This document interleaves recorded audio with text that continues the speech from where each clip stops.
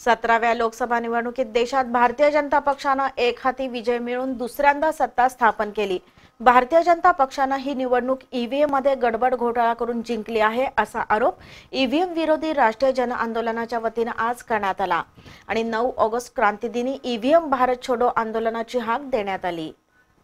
ईव्हीएमचे सत्य काय आहे आणि त्यामध्ये तांत्रिक फेरफार करता येतो का यासह ईव्हीएमशी संबंधित सर्व विषयावर चर्चा करण्यासाठी आज ईव्हीएम विरोधी राष्ट्रीय जन आंदोलनाच्या वतीने शाहू स्मारक भवनमध्ये चर्चासत्र आयोजित करण्यात आलं होतं।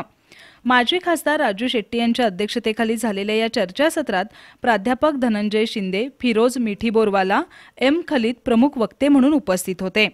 यामध्ये बोलताना धनंजय शिंदे यांनी ईव्हीएमशी संबंधित सर्व तांत्रिक माहिती दिली, तर चर्चेचा समारोप करताना माजी खासदार राजू शेट्टी यांनी येत्या 9 ऑगस्ट क्रांतीदिनी ईव्हीएम भारत छोडो आंदोलन मुंबईत करण्यात येणार असल्याचं नमूद केलं।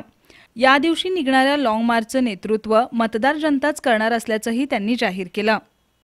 ज्या इंग्रजांना या देशातल्या जनतेनं हातात शस्त्र न घेता हाकलून लावलं आणि छोडो भारतचा नारा 9 ऑगस्टला दिला, त्याच 9 ऑगस्टला आज ऑगस्ट क्रांती मैदान ते चैत्यभूमी हा लॉंग मार्च या मुंबईमध्ये मतदार काढणार आहेत।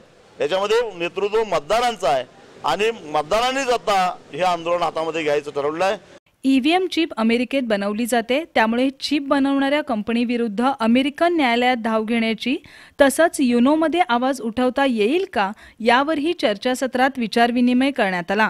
चर्चासत्राला स्नेहल कांबळे, भगवान काटे, ॲडव्होकेट गुलाबराव घोरपडे, माजी आमदार संपतबापू पवार पाटील यांच्यासह मान्यवर उपस्थित होते।